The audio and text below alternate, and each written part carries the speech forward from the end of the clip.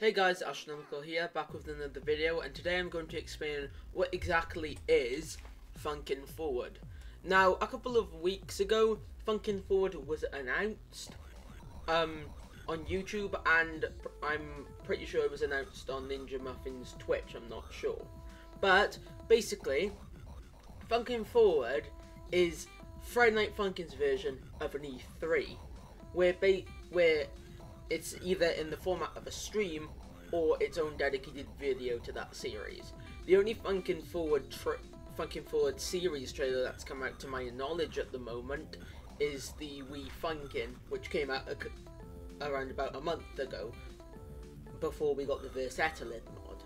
So basically I'm going to explain what exactly it means. Basically what it is since it's like an E3, there'll be a stream every like couple of months probably, showcasing trailers for all the upcoming mods. Like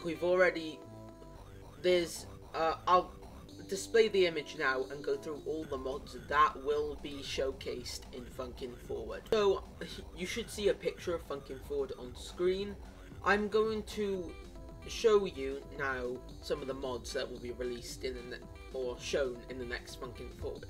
So you've got Sonic Rhythm Rush, Verse Akira, Verse Volts, the new update for D-Sides, Alien Homind, just gonna call it that, Verse BG, Candlelight Flight, Boo Queen, Google Duo, SM Rebooted, Artistic Altitude, Doki Takeover, Tabby, again, Arizona, Week 4, Ethan, FNF Origami King, vs Grunt, probably from Madness Combat, Mochi, Flipside, Friday Night Funkin' Dine and Dash, Skater Showdown, another update for Verse Imposter, Indie Cross, Subway Sax Battle, Half-Life Funkin', Friday Night Funkin' VR, and the Blue Balls incident. Now, you should be on the lookout for the next Funkin Forward so we can have a look at those. If it does come out, I might react to it live on stream, so if you wanted to see that, don't forget to drop a sub, as that would be greatly appreciated.